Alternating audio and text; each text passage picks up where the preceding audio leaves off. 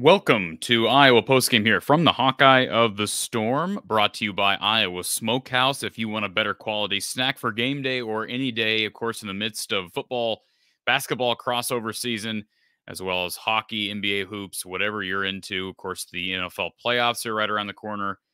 Visit iowasmokehouse.com for a full lineup sure to satisfy you and your family's snacking needs. They've got beef jerky, they've got meat sticks, delicious steak bites. They're tender. They are yummy. And they also have ketchups, barbecue sauces, and salsas. You'll never need to go anywhere else, and you'll never need to leave your home because you can have it shipped right to your door with free shipping on $50 orders. Again, it's iowasmokehouse.com. Use the code Hawkeyes for 15% off your order and free shipping with $50 orders. I am Cory Brada, your host here from the Hawkeye of the Storm, Iowa Postgame here, talking about Iowa and the men with their 103-74 win over the Huskies of Northern Illinois. Big Ten Plus game. I'm sure we're going to get thousands of people in here on a Friday night while there's football going and other things happening for people to react to a game that was on BTN Plus. And we'll start with our first Iowa Smokehouse caller of the day. And that is Doug himself. Doug, you have BTN Plus, right? Yep, and that's the reason why we didn't go to the game today. I told my dad we already spent the $9.95, so we're staying home. All right, so we don't, as you can tell, we don't have Coach Close on with us tonight. Coach is expected to join us again on Tuesday. Big game for the men on Tuesday against Wisconsin on the road. Are you going up to Madison for that one, Doug? Probably not. Okay. I have work and stuff, and weekday games are just really hard. We did go to the game last Wednesday, and no, there's still lines for ice cream, but there was no lines in the restroom, which was really weird. it felt like a snow game, like there was a blizzard. How few people there were, but the weather was perfectly fine, so it was a little different. I do want to give a shout out to the band and the cheerleaders, because I've went to games, those tournaments, in Florida and San Diego. They really helped make it a college atmosphere, and they deserve credit when there's nobody there, given their enthusiasm and stuff like that, because it makes it at least feel like it's a college basketball game. Do you want to guess what the announced attendance was tonight? 7 or 8. I mean, that's what they'll claim. I don't, Well, no, actually, they're claiming 11-8. All right. That's the official box score attendance number for Carver, and I'll give them credit. It was more full than we've seen it, but yeah. I don't know if that's a result of more people have the weekend off and it's kind of a holiday weekend. So I don't know. I mean, if nobody had shown up, we would have had people saying, "Well, it's a holiday, Corey. You can't expect people to show up." So I don't know. You announced something that was earlier today about our tight end. We got last Wednesday. I was debating with my dad because I go, they're not that big. Tight end, you sat down below us. We went to the student section because there was room everywhere, and Lachey and I don't know who the third tight end were sitting, and they were just bombarded with kids. So I'm really happy to see Lachey come back. And it was just ironic. We saw him last week at the game, and at least there was 3 students there. And we were joking, those guys don't be rich here. They're probably already getting tons of NIL money, but those guys took every picture. It was amazing. So they're Eric All. I don't know if you know any of his backstory, Doug, but go look up Eric All's. Yeah, he transferred, of course, from Michigan. But if you look up his backstory, he was saved as a child, I believe, from a fire. And it really affected his life. I believe ESPN College Game Day did a special on him when he was at Michigan. But really interesting story. He's got a young child, a kid himself. So, that changes you. And Luke Lachey has been through a lot, too. Had to pay his dues, wait behind a great in Sam Laporta. And, then he, tears his ankle or whatever he did, broke his ankle earlier this year. And so, yeah, that's a good group, really good group of guys. A lot of high character in that room. I wish I knew who the third one was, but they didn't turn down a single kid. And it was probably Addison Estringa or Steven Stilianos. I assume they're all 3 tight ends with Lachey and all, but I don't know who the third one was. But they were just really nice guys. I told my dad, we're 40 and 60. We're not going down and ask for autographs. But yeah. So I mean, well, I'm just curious. What did you think of tonight? Besides the fact that not much defense from the Huskies. That's the team that does not get back in transition. Obviously, Iowa didn't play good defensively in the first half. I thought they were fine in the second half, did what they needed to do, of course. But have you, from your perspective, because you're an avid basketball guy, have you learned anything from these last 3 games? No. They're the same team I thought they were. They don't have to outscore people, and they don't have to not have droughts. They have droughts. I was very happy. I kept track of this. The first 10 minutes, which would be like the third quarter, they went 30. The score would, in that third quarter, that meaning from halftime to the 10-minute mark, they outscored Northern Illinois 31-13, which that made me pretty happy. And they only gave up 26 points throughout the whole second half, which is a lot better than 48. But this team at times looks lost on defense. And I don't know, some of that I'm not like I said, I'm a JV All-Star. I just believe you have to talk. And you have to, there's times that it seems like they don't know what they're supposed to do. And they're not talking to each other and rotating and moving. And again, I don't know what their scheme necessarily is supposed to be. There's times that I don't think that 3-quarter court press really does much other than slows it down a little bit. Sometimes they get turnovers out of it, but I was on the same boat. I wasn't that more optimistic than I think you were. I thought, somewhere 18, 19 wins. The 3 games after Wisconsin, I think, are more important than the Wisconsin game, because Wisconsin game's at Wisconsin. You got to protect the home court. Can't lose to Rutgers and Nebraska on their home court if you want any chance of making the NCAA tournament or just even having a winning season. I think that you just, like I said, you have to win almost every game at home from here on out. I know Purdue will probably be the hardest one. I don't expect that. And the problem is they've already fallen behind because they've already lost one at home. You know, and that's to a bad Michigan. Like that Michigan team is not good. They lost tonight to McNeese. Yep, the guy in the chat was saying that. Just for some context for people, because I know you know this, Doug, but for some context for people who wonder about this Michigan team. Now, keep in mind they beat Iowa here. Let me pull up the score. Was that 2 weeks ago, or was it even 2 weeks ago, Doug? Barely 2 weeks ago. Yeah, they beat Iowa. Let's see. Final score was December 90-80. Right, that was in Carver. They proceeded to lose to Florida, and that's not a bad loss. I don't know much about the Gators this year, but they lost to Florida in double overtime, beat Eastern Michigan. Tonight they lost by 11 to McNeese State, and put that in context, McNeese, Michigan by far the biggest name on their schedule thus far. McNeese did have a win against VCU, but they had their other wins were against Champion Christian, Bible Studies College. I'm not joking. No, they lost to West Carolina. So I don't know anything about McNeese. They beat Mississippi United. So, like, that's just a miserable loss, regardless of what McNeese's record was. They're now 11-2. Michigan's now under 500. I would guess that's the first time that has occurred this late into a season in a long time for them. I would guess. I don't remember. I mean, before Beeline, you know. Yeah. And they got them before Juwan Howard came back in a full-time capacity.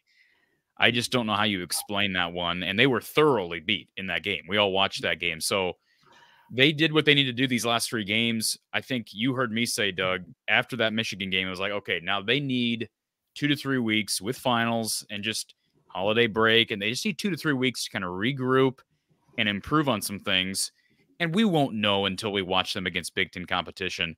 But I tell you, Gary Close, I don't think Coach Close would mind me saying this. He was texting me during the game this evening, and he's not with us because he's traveling home at the moment. But Gary did make an interesting comment to me, and I think he's right. And I won't share all of it, but basically the gist of it is Iowa's going to be going from one extreme to the other extreme Tuesday. You know, this Northern Illinois team didn't play a speck of defense. They don't play a lick of fast at one. That game was extremely fast at one point, and not just that. We got done with the first half when it took about 40 minutes. That was a fast game.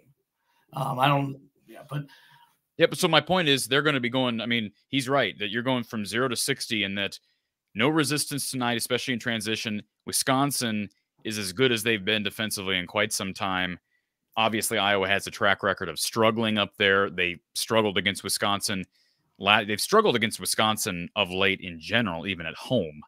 Yeah. So it's just going to be a very tenuous Tuesday night. If they can somehow go up there and get a win, it will do bounds and leaps and bounds for the confidence of this group. But I don't see that happening. I don't either. You know, I'm like you said, I'm a homer. But I'm realistic. I think the next 3 games after that are very important. The road game at Minnesota. If you don't win a road game, more likely it has to be Penn State and Minnesota. I mean, we only played Nebraska at home. Rutgers, they're not a killer. They've had a couple bad losses too, I think. Just so people know what we're talking about here, I'm going to go ahead and throw up. Appreciate the comment there from Brent. Again, Iowa defeating Northern Illinois 103-74, and somewhat of a barn burner affair when you score, combined about 180 points. Take it over. A whole lot of defense going on, especially when you're talking Big Ten versus G5, or in this case, back. But I want to share the schedule just so people know exactly what Doug is talking about here. This is a copy of Iowa's upcoming schedule, and as you'll see here, I'll throw us down here to the corner so people can kind of get an idea here. So, again, January 2nd against, you got Wisconsin, and then, as Doug said, a couple of home games that are very winnable. And you also have kind of a gap in here, right? You don't play, you get 5 days off. You get Rutgers and Nebraska back-to-back at home with a nice break in between. Hate the Friday Monday. They play Nebraska Friday, right? And then they play Minnesota Monday, if you go down. That's a good question. January 15th is, just confirm that. Yeah, January 15th is a Monday, and you're right. Nebraska's on that previous Friday. I don't like that. Why? Well, I'm old school. I like Wednesday, Saturday. I just think that's a short turnaround. And you happen to go on the road after playing the game. And you know what? Suck it up, because guess what, Doug? They got Purdue on the 20th. And if you trip up in either one of these 3 games, yep, at best, you're going to be what? Let's see. They'd be 0-3 heading into these games. So say you would just win 2 of those. Would that be 2-5 after Purdue? Yep. That you can't be 2-5. Yep. That's the reason why I said 2-5 with 2 home losses. That's the reason why I said those 3 games are very pivotal. I mean, it doesn't, like, if we want them to have the best season possible, for them to have the best season possible, they need to win those 3 games, I believe. And I think most people would agree, because, like you said, we can't be 1-6 or 2-5, or, you know, even 3-4 is not that good. But, you know, well, Rutgers can beat people, yeah. And Minnesota's not very good, but neither is Iowa right now.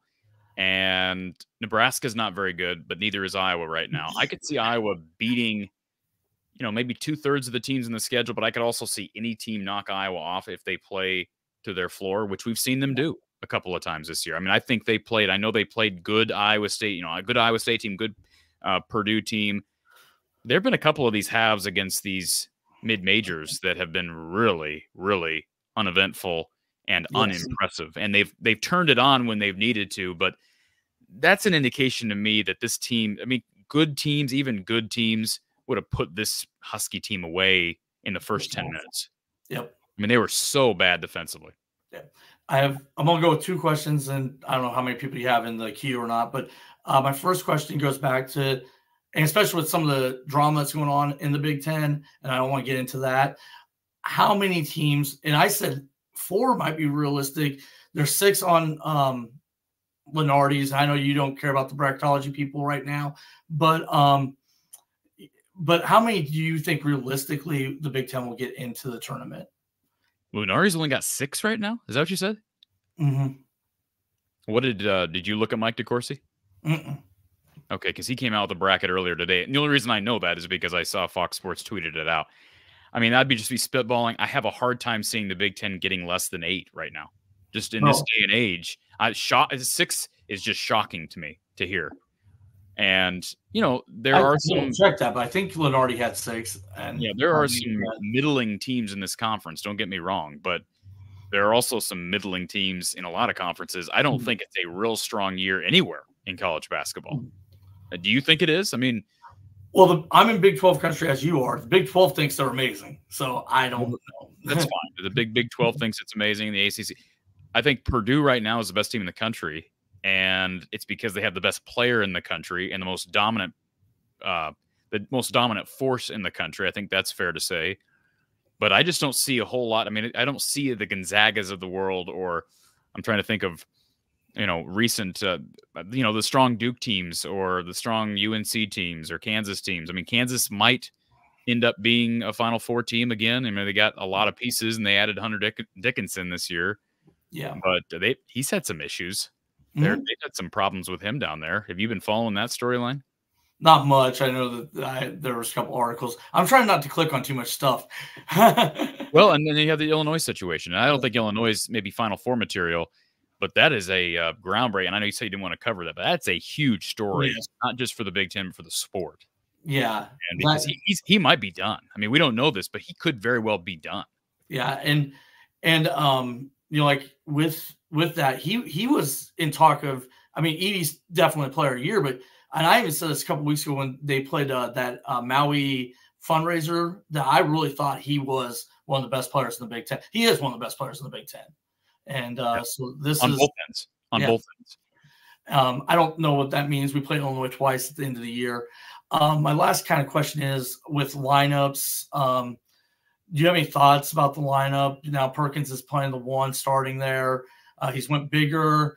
Brock didn't get many minutes today, but Brock didn't, the inconsistency of some of the freshmen. Owen's really the only freshman that seems to be consistent. Any thoughts about the starting lineup and then the rotation? Well, Brock only played 13 minutes. He was had a 3-to-1 assist turnover ratio. Yeah, only took 4 shots, was 0 for 4. I didn't think he played badly when he's in there. I just think he deserves more minutes than that. And he's going to be up and down. You're going to get that with these freshmen. But you know who also has been up and down through their careers? Peyton Sandfort and Tony Perkins. So, you're going to need guard play. And I don't know that running Tony at the 1 and Josh at the 2. Like, I don't know. Josh Dix right now is a 3-point shooter. I don't know where his confidence level is, but that's a concern to me because if they're going to run that older lineup with Tony and Dix at the 2 guard spots, somebody's got to knock down threes, and neither one of those guys hitting right now. Price, I know that they were trying to get him in there, and Price, Josh, somebody needs to step up and hit threes. I know they made 8 today. The walk-ons came in and really wrecked our percentage, but that's okay. I want to see Carter make a couple eventually. But what's crazy is I'm looking at the numbers, and Dix is shooting 36.8% from 3 on the year, which is not bad. How many attempts a game? It's not great, but he's got, let's see, how many attempts per game? 1.6 attempts per game. But that's not very high. I mean, he needs to me, volume. He's got the potential to be a volume shooter. Maybe I didn't watch enough of Josh Dix out of high school, but he's got such a good-looking shot.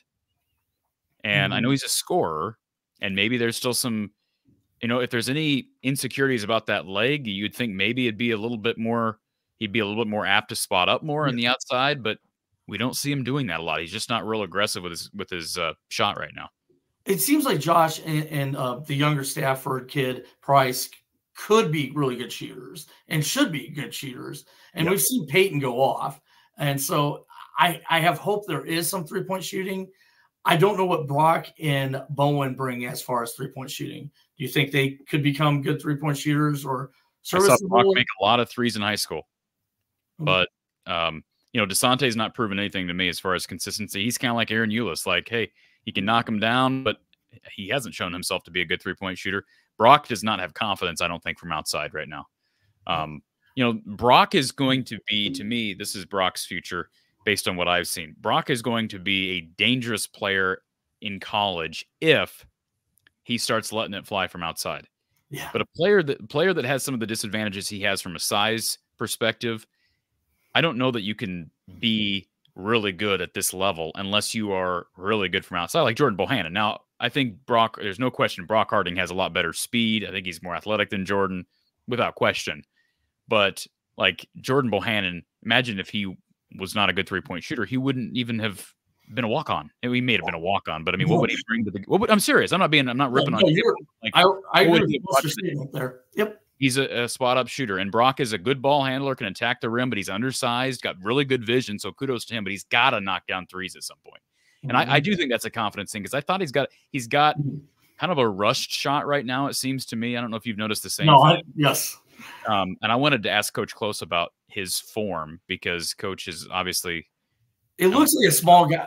I was a small guy. It looks like a small guy shooting form, if that makes any sense. I don't know if that makes any sense what I just said, but it looks like what a small guy would shoot like. Right. I guess before I get off, rebounding would be the other thing.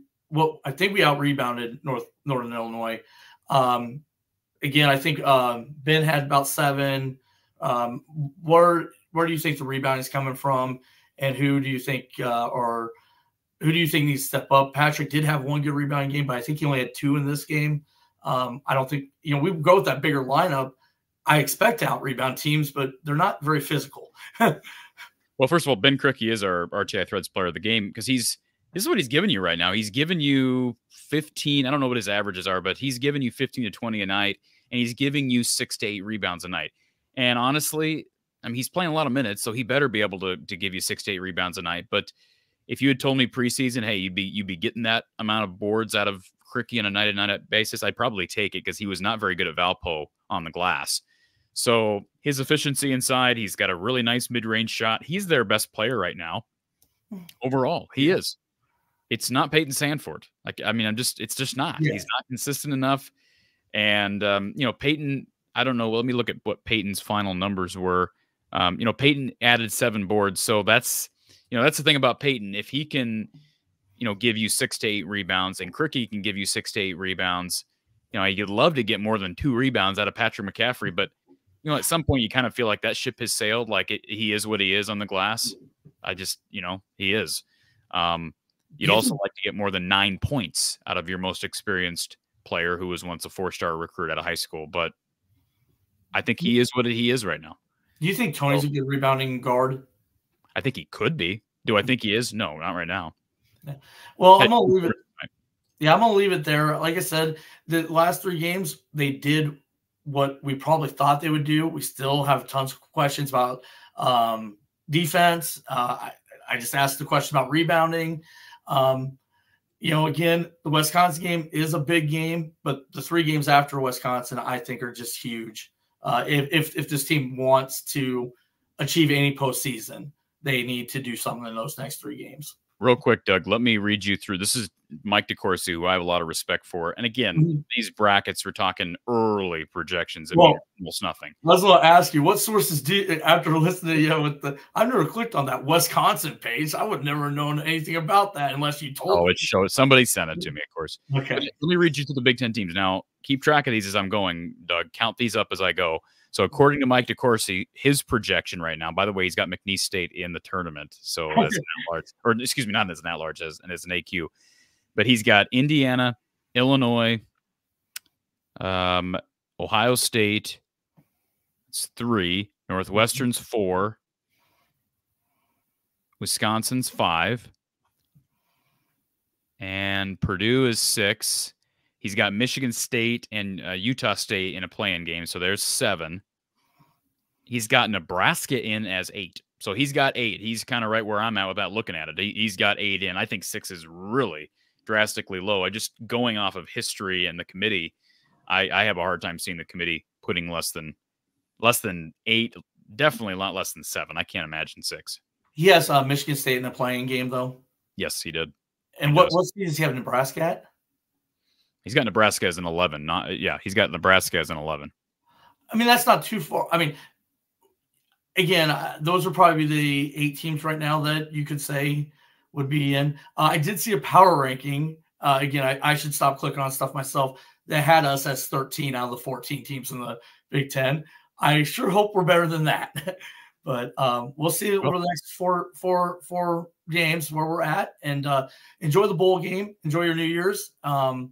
And hopefully one of these days, I will click and hear your opinion of the real OC. So I look forward to hearing about not all these rumors anymore. So yep, thank you in the next couple of weeks, anyways. So yeah, I appreciate it. Yeah, thank you very much. Thanks, Doug.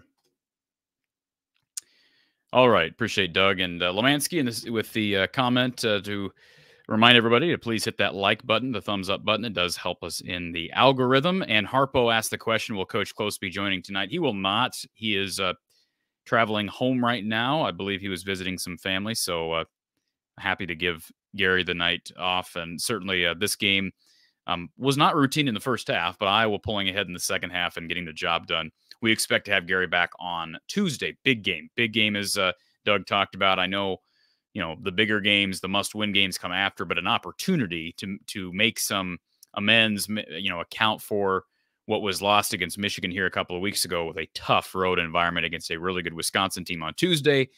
Not many people are going to give them much of a chance, but they'll be playing with house money, I guess, if you look at it from that perspective. I want to give a shout-out to RTI Threads and their Cooper DeJean apparel. I've got my CD3 shirt on right here. Aaron Graves, Carson Shire, Aiden Hall, Zach Lutmer, all part of the RTI Threads family. And if you don't know what RTI Threads is, they're a company that they're really advancing the Iowa NIL brands right now, the Iowa player brands. And these are just a few of their partnerships they've got going right now. All these athletes have merch lines, apparel lines, and RTI Threads is expanding. So Cooper DeJean's apparel line is at cd3lacesup.com, rtithreads.com for the rest of these athletes. Cooper DeJean is going to be making an announcement at some point over the next couple of weeks.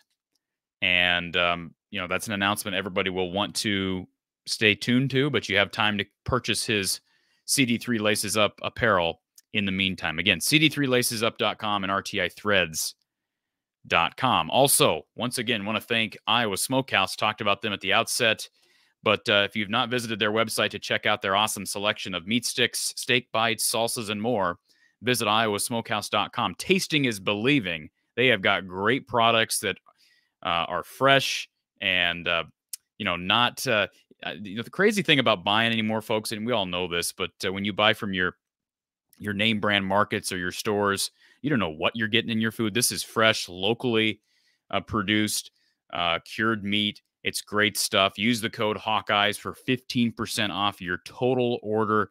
Yes, tasting is believing with Iowa Smokehouse. They're down in Albia. You can also follow them on social media at Iowa Smokehouse on YouTube, Facebook, and Instagram. We appreciate Iowa Smokehouse being a part of our coverage. Let's go back to our Iowa Smokehouse call-in line. We have got James on hold. James, welcome. What's up? How you doing? And how are you? I'm watching football at the same time, because you can watch football and this at the same time. Earlier you said people are probably watching football, but you can't do both at the same time. You did. You said it's a holiday and people are probably watching. Like at the beginning, you said, like at the very beginning of the show, you said it's a holiday and people are probably watching football, and I was like, you can do both at the same time.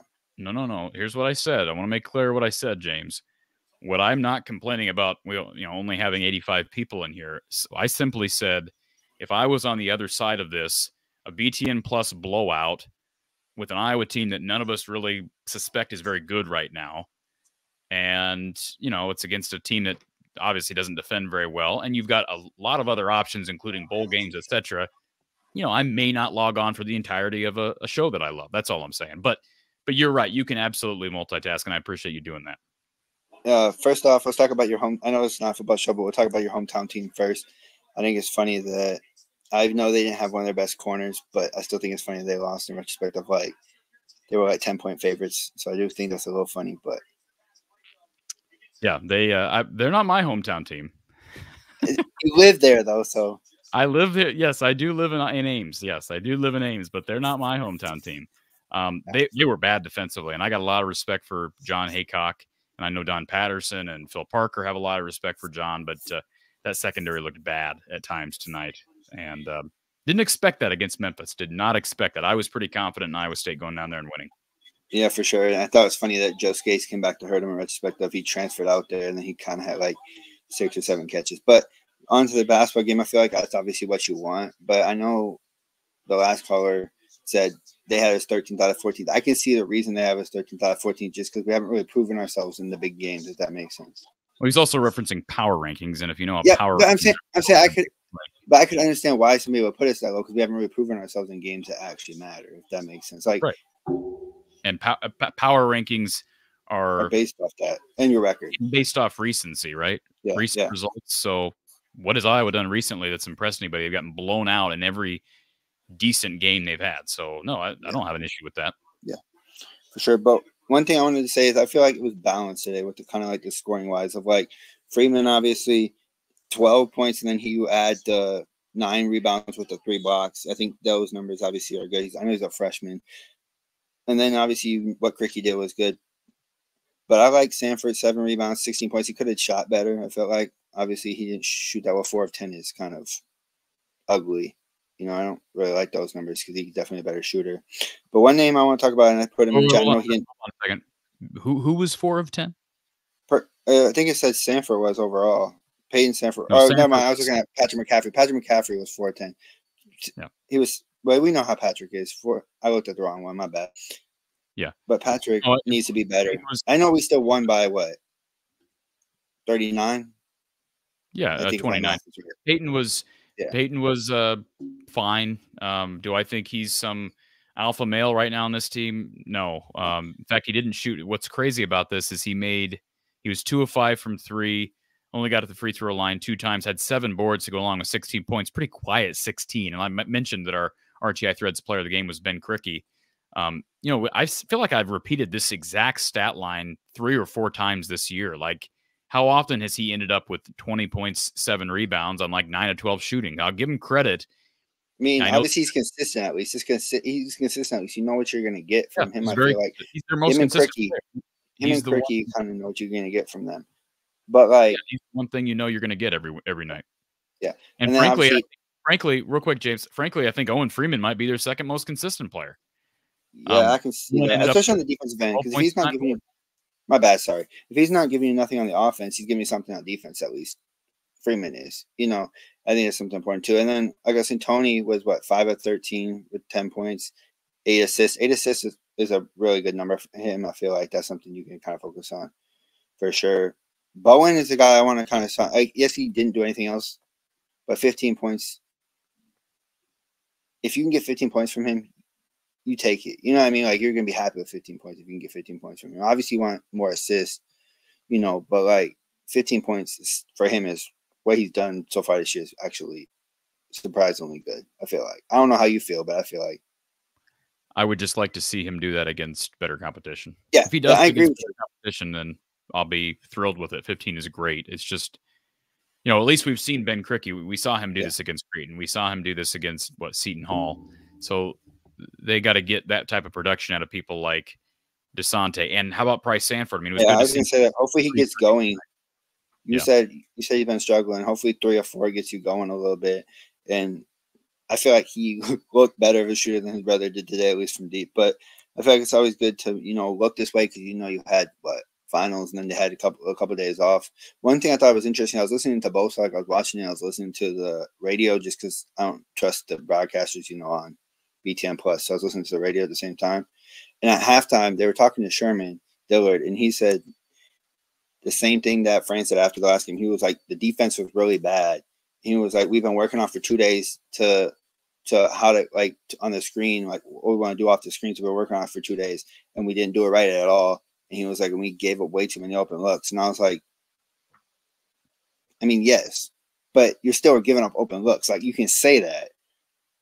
Well, he says they've been working on it for the last. They should have been working on it more than 2 days. But if they've been working on it, they've been working on it. I think maybe a greater percentage of practice time needs to be spent on simple defensive fundamentals. I didn't think it was good that they said they were working on it, though, because I feel like that's something that you don't really hear them a lot of times saying. Yeah. Lip service is something. I get you.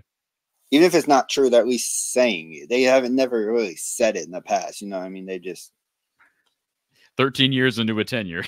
Let it show. But, sorry. But just so you know, I don't know if you're watching, Ohio State's only up 3-0, and their quarterback is out. I did see that. I'm not watching it right now, but I'll definitely get it on. Sports News says, answer my call, Corey. What does this mean? I've got the call line open. The call line is open. No one's calling in. I've got the StreamYard link in the description. The number is 515-635-1601. We've got Ben on hold, and we've got James on right now. So I don't know what people are talking about here. Esther, as far as the offensive coordinator position, I've addressed that in some videos. There is no clear-cut favorite right now. There are a couple people that are absolutely still in the running. Paul Christ is one of those people.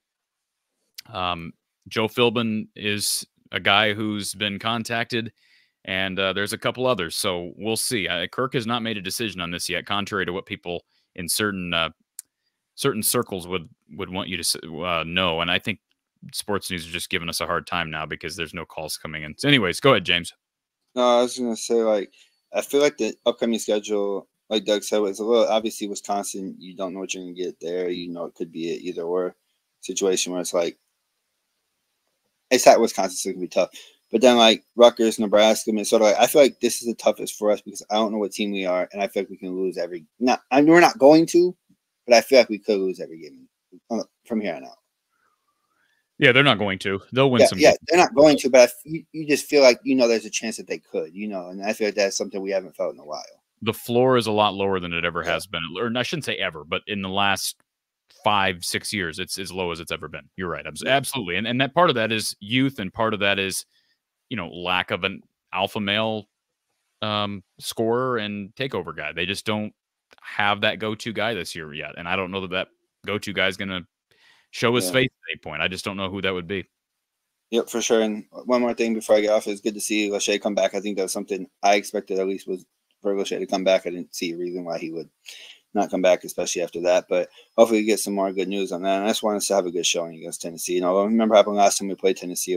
I know it wasn't like an opt-out situation where a lot of people were opting out, but remember the last time we played Tennessee in a bowl game, it wasn't very pretty. So no, it was not. I watched part of that game again the other night, and no, it was not.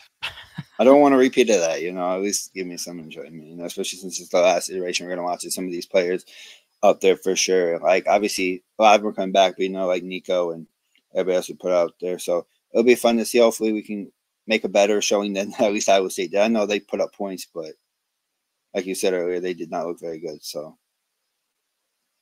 amen, brother. You going to be calling in after the women tomorrow? What time is that game at? 1 p.m.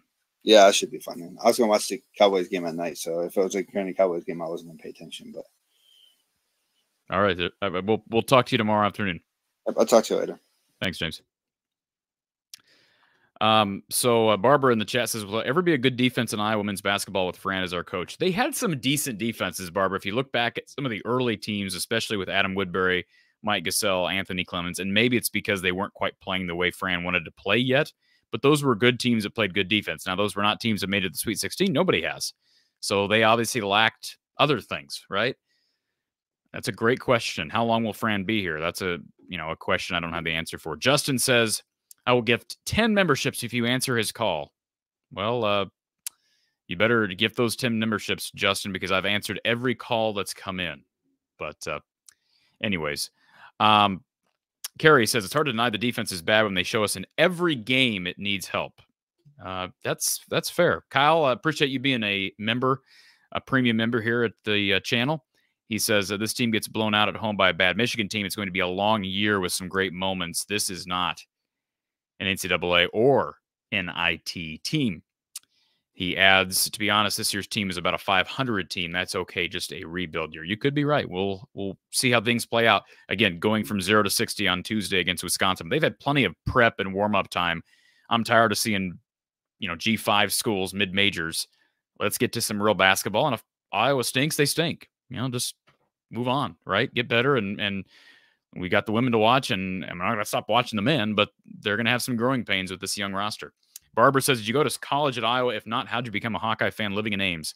I did not go to school at Iowa, Barbara. I grew up in Marshalltown, which is right in the heart of the state of Iowa. And I was just around Hawkeye fans a lot growing up. I was actually closer to Ames in high school and as a child, and just ended up going to a lot of Iowa games growing up. And neither of my parents were real big Iowa fans, but I just kind of took to them and haven't looked back. I am not an Iowa State hater. At one time I probably claimed to be, but I'm certainly not an Iowa State hater. But a fair question, Barbara. Thank you for that. Ari Gold is here. Dino Chef is here as well. Dino Chef's being a little bit hard on Adam Woodbury. Adam Woodbury was a good defender, Dino Chef. Go back and look at those teams. Those were good defensive teams, and I think it's unfair to say that he was not a good rim protector. He was not a good offensive player, not a great offensive player, but he was a good defender inside. I think compared to some of the bigs that we've had since, that Iowa's had since, even some of the better scoring bigs like Ryan Kriener, Luka Garza. Adam Woodbury would be a welcomed addition on this team. He has made, I know he's not playing in the NBA, but he has made it in the G League for a long time. I think he's still on a roster as far as I know. Let's go to our next Iowa Smokehouse caller. Ben is on hold. Ben, welcome.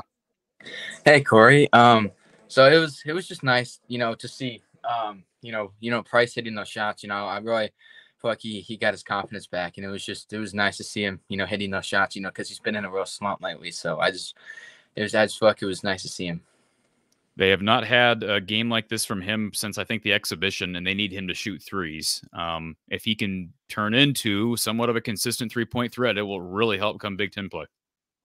Yeah, I also feel like Patrick sometimes forces shots up. I feel like sometimes today he was forcing shots that he shouldn't have just passed out or something. So I agree. Yeah, I wish Patrick crashed more. I wish Patrick wasn't so dependent on the fast break, but at some point it is what it is. He's never going to be an elite 3-point shooter. He's a guy who does run into the lane and kind of throw up crazy shots. Sometimes they go in, sometimes they don't. Again, it ain't changing 4 years in, but I get your frustration. Yeah, and over to football now, it was nice to see, Luke Deshae and Jay Higgins coming back. And do you expect Jamari Harris to come back at all too? I don't have any intel on Jamari, but based on just trying to read between the lines, I would think he would. I think he needs another year to come back unless he enters the portal, and I don't expect that to happen. I think he'll be back, and I think, I don't know about Sebastian Castor. I'd probably lean towards him leaving, but I don't have intel on either one of those guys. I figured I'd talked about Jay Higgins and Luke Lachey. Neither of those guys coming back was much of a surprise. I was a little bit surprised that Jay Higgins announced when he announced. But it was nice to see Luke and Jay both announced before the bowl game. But I don't know. As far as Jamari Harris is concerned, he ought to come back because I think he needs another year. He needs a healthy year where he plays a full season. Yeah, I feel like with Quinn too, he needs I feel like he should come back too because I feel like he could make the NFL, but I'm not really sure. And I feel like that him and Wampa back would just be, a great duo too. I don't think Quinn's getting drafted. If Quinn's going to make it in the league, he's going to have to make it as a free agent. So I agree. Yeah. I don't know what the percentages would say, but I would think coming back, getting another year under his belt, probably as a starter, perhaps he can get a little bit bigger. He's never going to be some daunting looking DB, but another year in the Phil Parker system, that will certainly help the resume. People have a lot of respect for Phil's players. Maybe he gets into a roster after this next year. And they could use him back. I mean, I think they'd be okay at that position if he leaves. I think they're real confident in Cohen and Tringer and, the guys behind him, but it'd be nice to get some experience back on the back end. Yeah, it was just nice to, see, like I said before, Price getting his confidence back because, that's really what he needed. He really hasn't, been playing, that well these past few games. So it was really just nice to see him, getting his shot back. Absolutely. Ben, you didn't have to turn off your camera. You're more than welcome to have your camera on. Nah, it's all good. Okay. Well, I appreciate you calling in, sir. And we'll hopefully, if we don't talk to you tomorrow after the women's game, we'll talk to you Tuesday or Monday. See ya. Okay. Thank you, sir.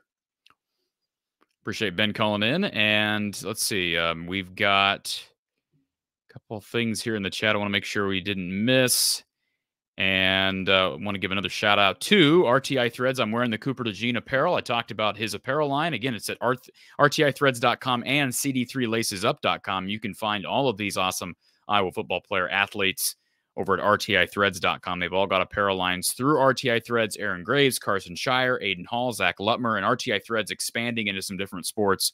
Marty over at RTI doing great stuff and helping Iowa athletics along the way. cd3lacesup.com for Cooper DeJean's apparel. RTI Threads with Aaron Graves, Carson Shire, Aiden Hall, Zach Lutmer, and more. Go Hawks, courtesy of RTI Threads. Let's go back to our final caller of the night. Thank you for calling our Iowa postgame from the Hawkeye of the Storm. Who's on the line? Me. Lomansky, how are you? I'm good. The world's kind of weird. I've got a lot of Iowa State friends growing up in cattle country, Northeast Iowa, and my buddy in Las Vegas, he won money betting against the Cyclones, and he called me up this evening. He says, I'm going the money line on the Hawkeyes football game, so the world's pretty weird. Yeah, I'm not into the betting world, but that game caught me by. I'm glad I'm not a betting man because that game, the football game, caught me by surprise, and I'm sure a lot of people who, if there were actually people betting on Iowa basketball, I'm sure a lot of people had sweaty palms in that first half. Did you catch by chance it's Brian with Logan, our center? Did you catch that question back and forth? I've not watched it all the way through. I saw a couple quotes. I have not watched the video all the way through. It's the question, and you're the journalist. You got a better sense of what questions to ask Brian, but he got a lot of questions about his last year. But it was interesting that Marco got brought up again. If there's any circumstances or reasons, and I'm paraphrasing, so forgive me, but what circumstances would bring him in the game? And I'm not quoting Brian, but it just sounded like he's done a good job, and he's going to be there. Expects him to, like a horse race, ride him to the finish line. And I don't get that with all the turnovers we've had at quarterback position. I mean, it's called an inability. It's called an inability to evaluate, and I think it's a fear of being proven wrong. I think that's what it is. You can't explain doubling down on Deacon Hill after what we've seen over the last 7 to 8 games out of him. It's complete incompetence as it relates to evaluating quarterbacks. And I'm not trying to sound vindictive, but I don't feel an ounce of sadness that Brian is leaving. I don't feel sorry for him. If you don't perform at a job, you don't deserve to retain said job. He has given a lot to Iowa. Iowa has given a lot to him. And I understand the quarterback decisions are not strictly on Brian Ferentz, but he is the offensive coordinator. He is the quarterback's coach. To make a statement like that, like, no, I don't see any reason to even give Marco a shot because Deacon's played good football for us and won a lot of games for us. That's just ignorant or dishonest, disingenuous, one of the two. And I don't know which one it is, but I was absolutely flabbergasted. And I was honestly, Lemansky, when I heard that statement by Brian earlier today, again, I just read the quote, haven't listened to the whole thing. I was ashamed. I was ashamed that this is where we're at, that the Iowa program is here right now, where, having a guy who turns the ball over, throws for 38 yards, had one of the worst completion percentages in the country, or had the worst completion percentage in the country of any quarterback that's actually playing significant snaps for much of the season. And you're going to sit here and try to act like he was a big part of winning games. No, the truth is, Lemansky, Iowa, just like they did under Spencer Petras and the leadership of Deacon Hill, they have been winning games for 4 years in spite of quarterback play, not because of it. Just father it all. And I'm glad. Reason I called in, I felt bad about myself because I'm glad you went on that summary, because when I got done hearing that, I kind of walked around my place and thought, don't let the door hit in your ass. And I felt bad about me, like if you ever get a chance to hear Joe Buck interview Notre Dame's head coach, he's 80 now, and now his name slips my mind, but the older Notre Dame coach, Lou Holtz. I urge everybody to get on the internet and find that interview that Joe Buck does with Lou Holtz and his positive and how he learned from everybody else through his whole life and grew up poor. And I think Brian he came kind of with a golden spoon in his mouth and think, I learned from you, Cory. Did you know that? I'm a lot older than you, but I learned from you because your sense of integrity and journalism, to come on your show and say, don't listen to all these crazy journalists that say who's the next offensive coordinator, when any guy with a brain would listen to Kirk talk about it. And he's not going to let anything out of the bag till after the bowl game, because that's his second gear and how he does things. So I just want to compliment you on coming on your podcast and saying, folks, everybody just RELAX. Well, I appreciate that, Lemansky, and to take that a step further, it's not. I want to clear something up. It's not a matter of Kirk keeping things under wraps until after the bowl game. He has not offered the job to anyone. He's not offered the job to anybody, and my understanding is he's not decided on anybody. So these people that keep saying how this guy's gonna get hired, I got a source. Well, so that's news to Kirk Ferentz because Kirk didn't know.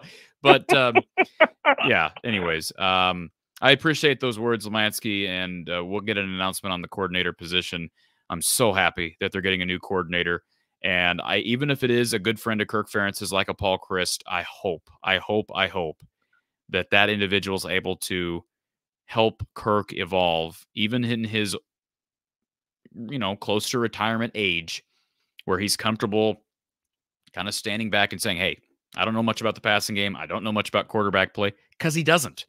He knows a lot more than I do, a lot more than you do, Lemansky. But in general, He's not a quarterback's coach. He would admit that. He has admitted in the past that he doesn't really know a whole lot about the passing game. So somebody needs to be a part of this program that understands the passing game, understands play calling, and they do not have it and have not had it with Mr. Brian Ferentz. And that's why I don't have much sympathy for the situation right now. I just don't.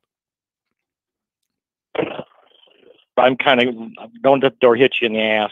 I'm sorry. I just feel that way after I heard him talk. And one of the strengths of their show is you bring a lot of people in, whether it's football, basketball, women's basketball. You interviewed the gal that ended up being assistant coach. And Tom Kakert was pretty classy. I think those interviews were today, but they had all these questions at Brian. And I thought, let's just move on and talk about, Logan's up there not getting a question. And I'd rather hear what Logan has to say than Brian. That's common sense to me. And Tom Kakert was the first guy to ask Logan, our center, a question, and Brian Ferentz thanked Tom Kakert. And you get quality people that do things the right way. And if you talk to Tom Kakert, tell him there's a caller that was very appreciative of him asking a Hawkeye football player that's going to play in a bowl game the first question. I thought was a classy move by Tom. And with that, I'll let somebody else get on and talk with you. Well, appreciate the phone call, Lomansky, and if we don't talk to you tomorrow, we'll talk to you on Monday as well. Yeah, have a good evening. Thank you, sir. Yep. People know I'm a big fan of Tom Kakert. He does a great job and been around the beat for a long time.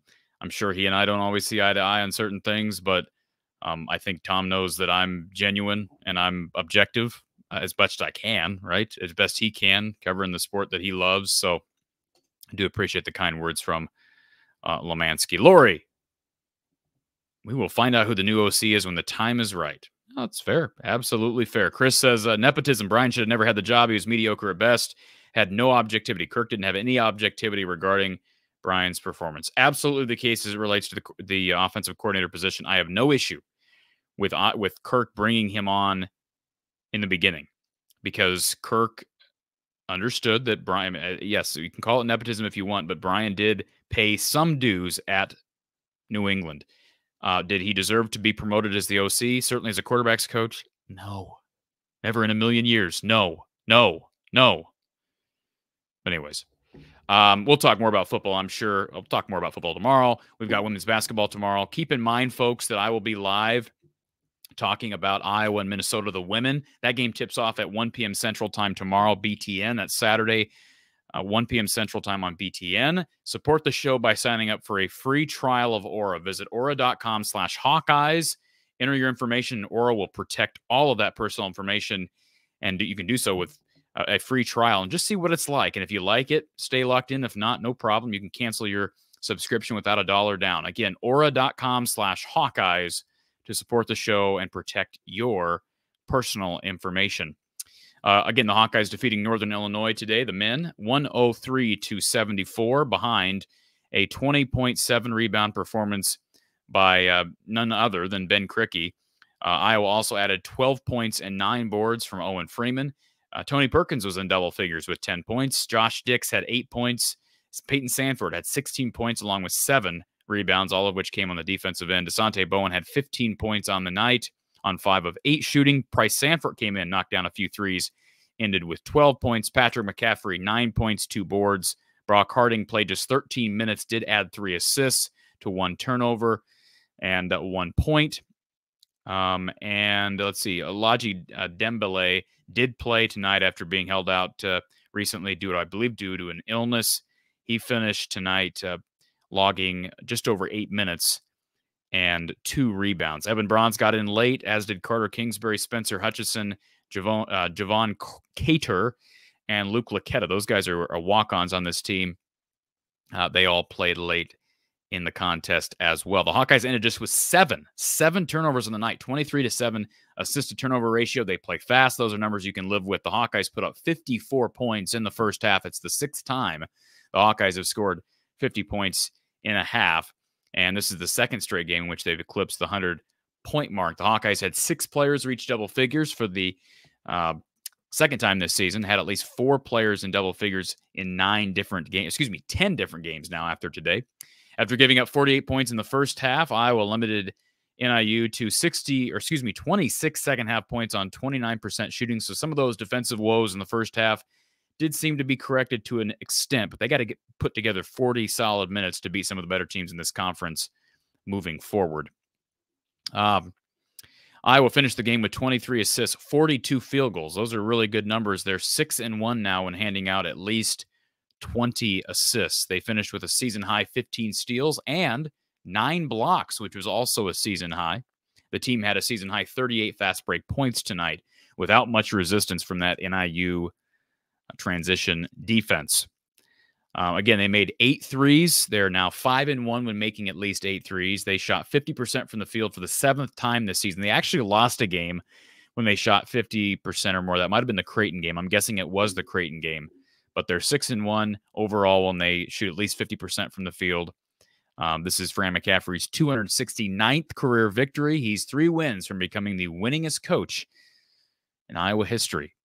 Very interesting. Iowa has now won 89 of its last 95 non-conference games, non-conference home games, dating back to 2012, early years of the Fran McCaffery era.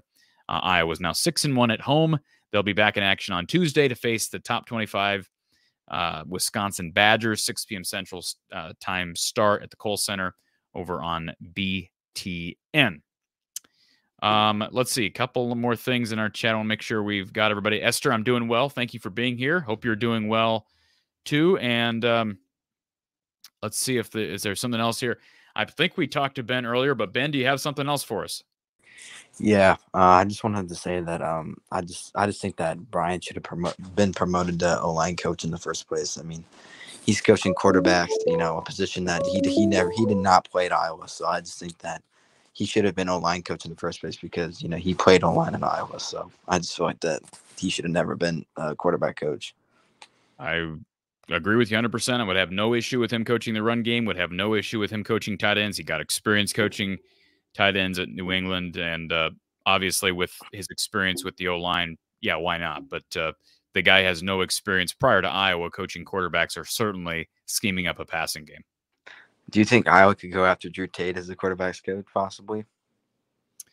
Do I think, could they? Sure, they could. I don't think that will happen simply because I don't think it's anything against Drew Tate. I think they're going to hire a combo guy that coaches quarterbacks and can coach the passing game and be the coordinator, which I think is probably what they should do.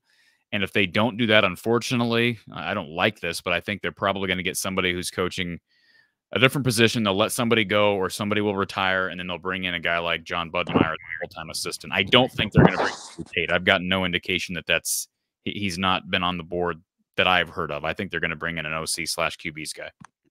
Yeah, I know what you mean by I think like with Paul Chryst too. He coached quarterbacks at Wisconsin. I definitely think that Budmeyer and Chryst are my top candidates for OC, and I think that I'd rather have them coaching quarterbacks than Brad Ferentz because they play the position, they know what it's like, and Absolutely.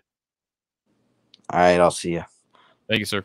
Yeah, I agree with that. I mean, I'd rather have Budmeyer coaching quarterbacks than Brian Ferentz. And let's just make something clear. John Budmeyer was coaching quarterbacks this year, and he was coaching quarterbacks. Let's see. Was he coaching quarterbacks a year ago? I believe he was. So, I mean, that's the argument that could be made. Like, we haven't seen much improvement, but there's no question. I think him as a full-time coach, he could be on the sidelines and actually interacting on game day would help. But I think there are better options available, but I'm not involved in the interview process. Lemansky says, let's go Hawks, support this show's sponsors. Thank you, Lemansky. Appreciate the super chat as well, sir. All of our sponsors are in our description. Please support our sponsors because you don't support the sponsors, the show won't happen. The show can't go on. So thank you for reminding us to do that, Lemansky. And let's go on again. I think is our final caller of the night. Thank you for calling our Iowa Smokehouse call-in line. Who's on the line? Hey, Cory, this is Zach. How's it going?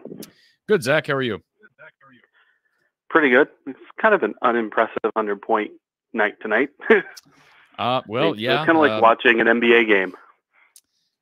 Well, that might be going a little bit far. I watch more NBA than I think most people, and the quality of play on offense in a game like this is nowhere close to the quality of play in the NBA. But I get what you're saying. A lot of up and down, not much defense. Yeah, there are similarities. Yep. Sure. Parallels. Yeah, and Yeah, I'm not. I know other people says I'm not the biggest fan of Tony being at the one. I don't think he's a natural point guard. But yeah, I think this team, just like you guys said, it's going to be an up and down year. Hoping they'll be 500. It is a rebuilding year. But the question that I kind of have, I didn't know about what was happening in Illinois until someone just told me. But with the whole, with what happened with Iowa, with all the gambling stuff last winter and fall, and with obviously the stuff happening in Illinois and probably other stuff happening in other schools, how soon will it be until potentially these schools start hiring people to keep tabs on kids, especially with NIL, because money can bring out the best and worst of people? Well, I don't think there's any reason to believe that Terrence Shannon's situation, specifically allegations, had anything to do with lack of oversight. I mean, well before the NIL era. I mean, looking back at the Pierre Pierce situation. Yeah. That was a totally different era. Kids are going to be kids, and people are going to, by the way, these are not all kids. Most of these kids are 18 to 23-year-olds, so they're adults legally, and they're accountable as adults. So, I mean, I get what you're saying. I think there needs to be more oversight, or not oversight, but assistance as it relates to financial advising and just help with managing money for these young guys. But I unfortunately, things like this are going to happen, and it's just an unfortunate part of society. And I think the bigger question, specifically as it relates to the allegations with the guy from Illinois, Terrence Shannon Jr., I think more so goes toward, for me, regardless of what's true and what's not true, there needs to be more sexual assault awareness campaigns at various schools. And I know a lot of university police departments, I know here in Ames, the Iowa State University Police Department has tried to work on that, but there are so many sexual assault reports. I mean, people have no idea how many reports these departments get on a week in and week out basis, and very few arrests and charges are very rarely filed. And, some of them I'm sure are false claims. There's going to be some false claims mixed in there, but there are things that happen that unfortunately there's not enough evidence to charge a person. There just needs to be more awareness on a number of levels. But again, this is the world we live in right now. Yeah. Oh, yeah. I agree with you 100%. And, I obviously too, you can't fault the coaches as well either, because they can't be the babysitter either. Now, I know Alford was a whole other thing because I think he tried to cover it up. But, yeah, like you said, it's kind of the world we live in. I wish that, I think the NFL, but this is the NFL, they have their rookie symposium where they try to tell the new draftees, hey, you're going to be making a lot of money. You need to stay away from these people, know who you're around, because you never know. Yeah, absolutely. There's a lot of, I don't think young people are guided enough in the ways they need to be guided, if that makes sense. And, we see the fruits of those things, unfortunately. Yeah. But like I said, another win for the men. Hopefully I know Minnesota women are decently good this year. Yeah, they really haven't played. They really haven't played anybody, but they have won a lot of games. So we'll see. There'll be a litmus test tomorrow. Right, and I think they played Michigan State after, which is kind of the same thing. They really haven't played many people, but they have a decent record. Yep. So I mean, Big Ten, whether it's the women's or the men's, there's no quote unquote easy victories really, because you're playing a Big Ten opponent. Definitely not for the men. Yeah, definitely not for the men. Yeah, I mean, there might be, at least on the women's side, I think Northwestern is really not that good. There might be one or two women's Big Ten teams that might be quote unquote pushovers, but as the Iowa women found out last week or the week before, you take every team seriously, because they came out that last game and did not look good. Yep, absolutely. So you're going to be at the game tomorrow, Zach? Yep, I plan on being there. So, and I really hope Sharon and Addie can get themselves out of their funks. And I don't know, I still don't understand why Lisa does not play O'Grady any. I mean, she gets in for like 2 garbage minutes to get a bucket, and then they take her out.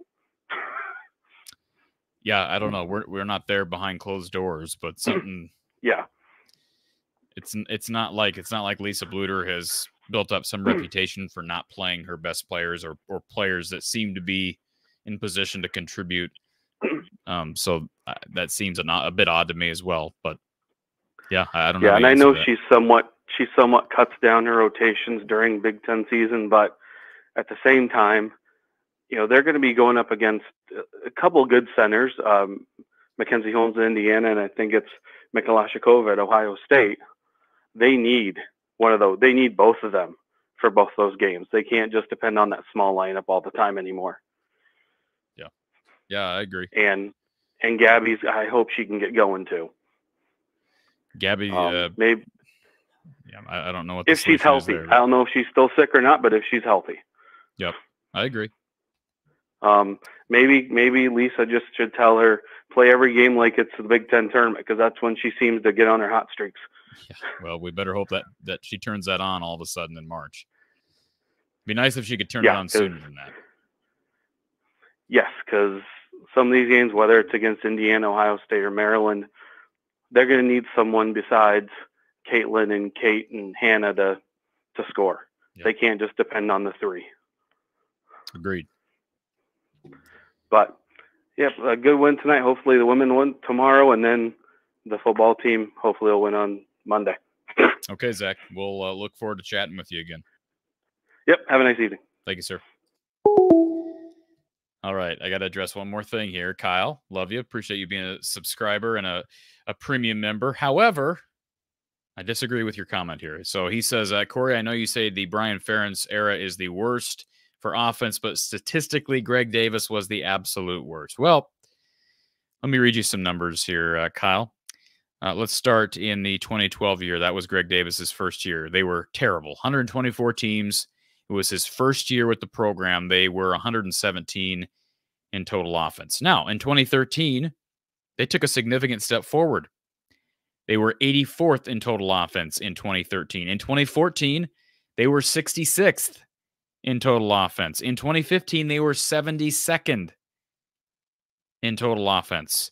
Now, in his last year, he was bad. Again, another bad year, 121 in total offense. And I'm not about to make injury excuses for Greg Davis, because even though Matt Vandenberg went down with a broken foot in 2016 and 2012, they lost two of their best offensive linemen, Andrew Denal and Brandon Scherf. To me, that's no excuse for Iowa's abysmal offense over the last several years. But keep this in mind. I just read a bunch of numbers.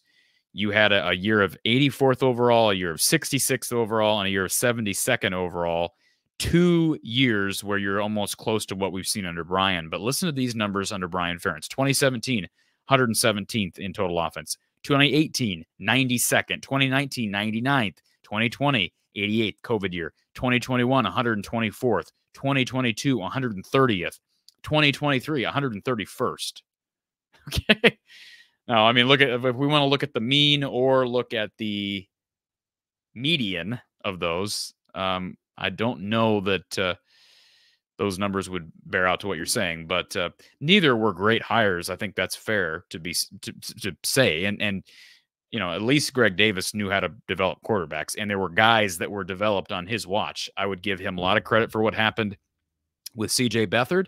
I think you got to give him credit for developing Nate Stanley for at least a year. You know, maybe you give him some credit for Jake Rudock. He went off to Michigan, had a nice year there. And even Cody Sokol ended up transferring out of the program during the Greg Davis era and played at Louisiana Tech. Iowa's not had any quarterback success under Brian Ferentz. None. They have not had any. Nate Stanley had 3 good years, but again, he came in at the same time that Brian did, never really got better, I didn't think, from 2017 to 2019. We saw very little to no improvement from Spencer Petras from 2020 to 2022. And have you seen any improvement from Deacon Hill over the last 8 games? I have not. So, you know, beside the fact that he's not airmailing as many balls and, you know, he's completing more passes, better passing completion percentage. But in general, like the offensive numbers, the passing numbers are absolutely abysmal. So anyways, we can have that debate some other time. But I figured I would just address it real quick. I will be back tomorrow, folks, for Iowa women's basketball postgame coverage. The men defeating Northern Illinois tonight, 103-74. Please support our sponsors. If you're interested in sponsoring the show, please reach out to me from the eye of the storm at outlook.com. From the eye of the storm at outlook.com. You can also donate to the channel. PayPal, Venmo, Cash App. If you want to donate by credit card, one-time or a recurring credit card donation, that would be appreciated. Just click the PayPal link in the description below. Have a great night, folks. We'll talk to you tomorrow.